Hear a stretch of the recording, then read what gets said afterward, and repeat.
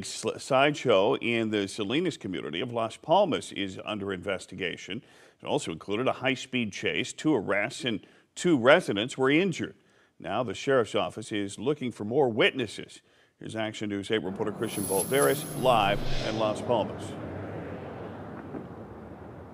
Yeah, Dan, I'm standing at the entrance for the gated community of Las Palmas 2, where over 75 people called police to report a sideshow happening right outside their neighborhood. Take a look over here. These are the tire marks left by what police say were 40 to 50 cars that were racing and pulling donuts. That led to a violent confrontation between spectators and residents. The gated community of Las Palmas is no stranger to sideshows. Right outside is River Road, which attracts car racers. So this has happened before, but there's never been a crowd attracted. It's just been maybe 4 or 5 cars. They do the donuts. Neighbors call the cops. Eventually the police respond and it dissipates. But this time was different.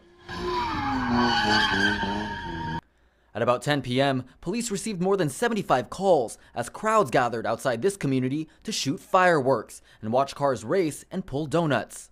I felt like kind of scared because what happens if they would come here? Before police arrived, some residents took matters into their own hands and confronted the crowd.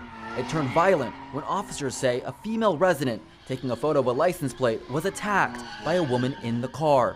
20-year-old Danielle Becerra was arrested and faces a felony charge. She had marks, internal injuries, we just wouldn't know. She'd been punched several times in the head and had been choked twice. Residents are concerned. They say each time a sideshow happens, police are slow to respond. When I called, they said already 40 people had called and still nothing was happening.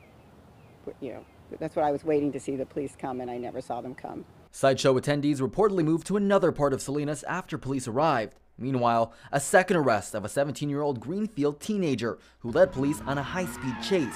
He faces a count of reckless evading of a police officer.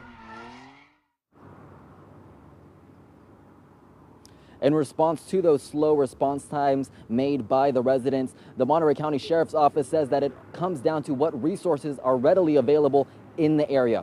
Reporting live in Las Palmas, I'm Christian Balderas, KCBW, Action News 8.